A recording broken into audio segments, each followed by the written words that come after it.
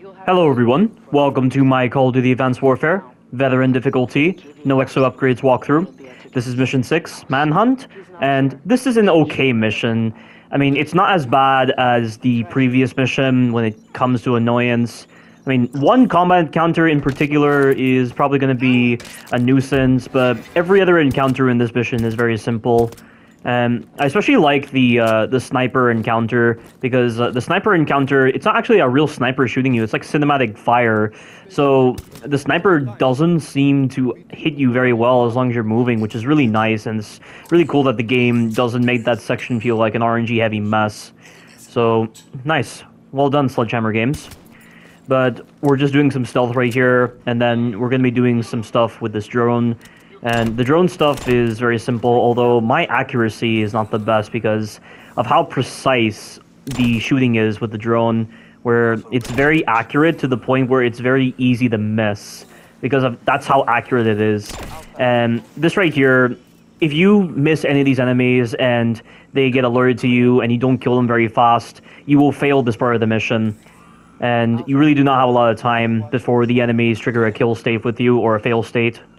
So make sure you are memorizing the spawns, memorizing when to actually take out the enemies, and you will be fine. And right here, pay attention to this spot because there's a man that is going to attack Gideon, and then you just need to wait until your allies set up. Although right now is probably the best time to shoot. I just wait until Ilona stops talking, and then I'm able to actually shoot. And one thing I do like about this section is the game isn't too rigid on when you're supposed to actually start doing things. Like, you can get started on so many other things that are supposed to happen in this part of the encounter before the characters actually tell you to do them. So you can speed by this part very quickly. And right here, you gotta signal the mute charge and then take out these enemies before the mute effect actually runs out. And these enemies love to scatter around a lot, so it might take you some time to memorize where they are. But the red arrows will help you a bit, but they're not the most honest. And I oftentimes get kind of confused with where the red arrows are pointing, because I turn towards the red arrow, it disappears, but then I don't see the enemy. Like, the outlines that they give you just aren't the best with actually triangulating where the enemies are. And that is the end of this sequence right here. And we're continuing the next part of the drone sequence, where after we shoot this fake Hades, a bunch of enemies are going to start to attack Gideon. And I failed this sequence a couple of times because if you're not actively engaging with the enemies, or you keep on missing, or you don't prioritize the right guys, Gideon will die very fast. Like, I must have failed this sequence at least 3 times. And that's like the total amount of times I failed the sequence, just trying to understand it. And even when I did understand it, I was still failing it. But use the cars right over there to kill all these enemies by making them explode. And then you want to come over to this side right here. Make sure you take out these technicals. The technicals, I think if you don't kill them, Gideon is more likely to die. So I think there's 3 technicals in this part. And pay attention to the red arrows, even though they're not the most reliable. My accuracy is not the best right now because the enemies keep moving, and this drone is very, very accurate at shooting. And once it gives the missile warning, you are done with this part of the sequence. Although I find it really dumb how you can't just shoot the driver and just end this mission. Like, we just did some very flexible sections beforehand with the drone, but we can't just, like, hit the driver and just, like, stop him from getting away with Hades, and then we can just skip this whole entire sequence. Like, imagine how flexible that would be for the people that want to do this part of the mission, and then for the people who just want to end the mission very quickly. That just seems very silly to me. But I'm just going to be running. This wasn't a clean recording. There are some parts where you'll see some trims, because I died, because the game fucked me. And like, look at this right here. You see the lighting? Like, you see the way like the sunlight is just so blinding because they're trying to capture that kind of effect. It's not very good at all. And when the enemies have this cheap advantage over you where they can see you but you can't see them, it really feels AI in nature. And it's just something that Call of Duty will never ever change with their AI systems. And it wasn't so much of a problem in Cold War, because Cold War at least had the systems to balance out these enemies. And right now, we're making our way over to the next combat encounter, which is the hardest part of this mission. And this is where the game can potentially screw you over, because the enemies, they have so much trouble flinching in this game. Now, these enemies right here, these 3 enemies, they're not going to be doing anything to you immediately unless you shoot them.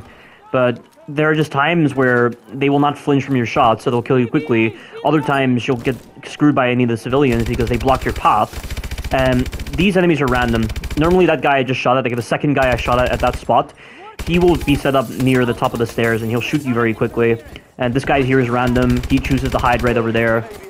And I'm saying it's random, but it actually isn't. Like, if you're actively like dealing with any hostiles that you see and you're just taking the path exactly like how I'm doing it, you should be fine. And I hide over here because there is a possibility that one of the enemies can sneak up right behind you while you're dealing with these enemies that I'm looking at right now. Don't push on too far ahead because the flinch animation that is generated by the enemy shooting you is obnoxious. And I run out of ammo, so I have to swap to my Atlas 45. And then here's a chance to refill your ammo. It will refill your grenades. So what I'm going to do right here is I'm going to use my smart grenades from this spot. And somehow I managed to kill a lot of the enemies. Like, normally these 4 smart grenades aren't enough to kill all the enemies, but somehow I'm down to only 1 enemy left. And then another enemy just sneaks up behind me and tries to attack me, but I end up killing him. And also, I don't know if this enemy type has been in the previous missions, but I noticed that there was a heavy enemy type in this mission. It's a armored variant of the normal enemy, and it is a lot more resilient to stuns, and it doesn't go down so quickly. And that's the last enemy I kill, but then there's going to be another enemy that sneaks up on me, which I just explained, and it's an armored enemy. So you gotta make sure you don't look at these armored guys and just think, oh, they're gonna be pushovers. They will mess you up very badly. And here he comes right now. I don't even know why there are enemies spawning behind you while you're doing this. And look how much punishment this guy takes. And at least he flinched from a headshot just then, but it doesn't kill him. And we're now moving on. Here's the sniper section. And the sniper section isn't so bad. It's actually well designed. It's not so bullshit like those previous sniper sections in the older Call of Duty games. And that right there, I tried to go into a slide while I was in the air, like in Black Ops 3, but this game released before Black Ops 3, so I ended up going prone into the ground, which is always sad to see, because the movement on this game could have been so much better.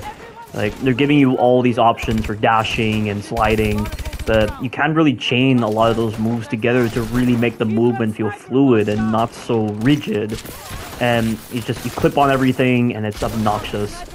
And every time you trigger these cutscenes right here, you are completely invulnerable to the sniper. That is really good design. And I imagine in some other sniper section, they wouldn't have any cutscenes like that give you iframes, so you just be getting killed all the time. And make sure you have your EMP grenades prepped and destroy those drones. If you're lucky, you can get rid of all of them in one grenade, but I did it a little too early. And this civilian will break through, and the game, for some reason, forces you to not sprint, so try to jump in order to speed yourself up. It's very odd that way. I mean, like, there's a sniper shooting you down, and the game is forcing you to not sprint, which is dumb. And we're sprinting right here. There are a lot of drones right there. And these drones, they don't do the best damage to you. They aren't as damaging as the humans, and they're very passive in nature. But I still use a couple of EMP grenades, just in case, and I will get like a refill at some point. But grab the Stinger missile and then kill this guy. And I seriously remember this section being a lot longer than this. I didn't realize it was this short. But, like, the sniper section from Advanced Warfare always stood out to me as being one of the most memorable moments.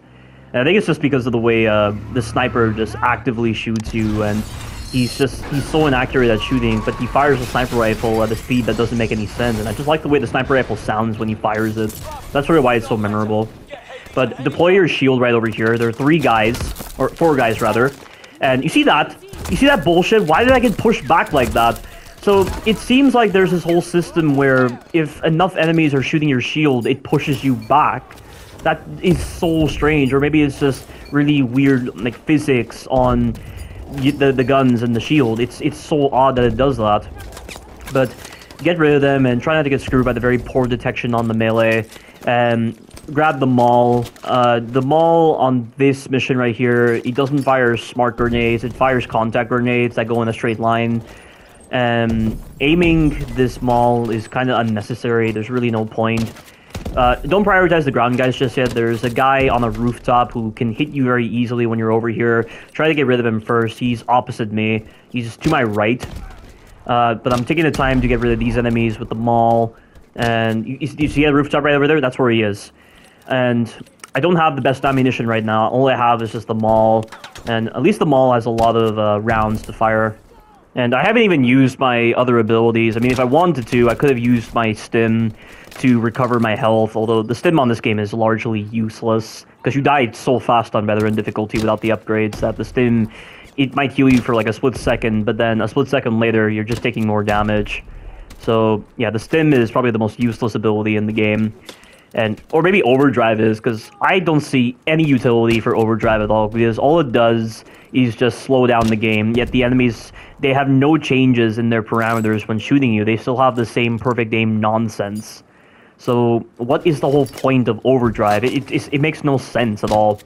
But really, like, the shield and the sonics are the only abilities that the EXO provides that are actually good. And I'm sure when we get introduced to new abilities, like for instance, the grapple, the game will be a little bit more interesting, but I doubt it's going to impress me much. But we have two QTE sequences right here. You gotta hold square, and then you gotta press R3, or press the melee button. And Hades is done, and somehow he's able to talk when we just slit his throat. That is a really dumb storytelling device. I don't get that at all. There's no sense to it at all.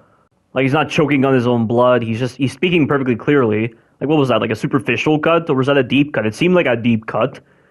Yeah, that right there is probably one of the dumbest forms of storytelling I've ever seen in the game. And speaking of story, Call of Duty Vanguard releases tomorrow, so I'll definitely be getting the game, and I'll do a walkthrough of that game on the highest difficulty. I know the Zombies mode is not going to be interesting at launch, because for some reason they've removed the round-based Zombies mode, and they've removed the main Easter egg for the first map of Zombies, and they're only unlocking it in February, which I should definitely discuss my thoughts on that in the later videos. But other than that, this is the end of this mission. Stay tuned for the future missions. Thank you all for watching, and you take care now.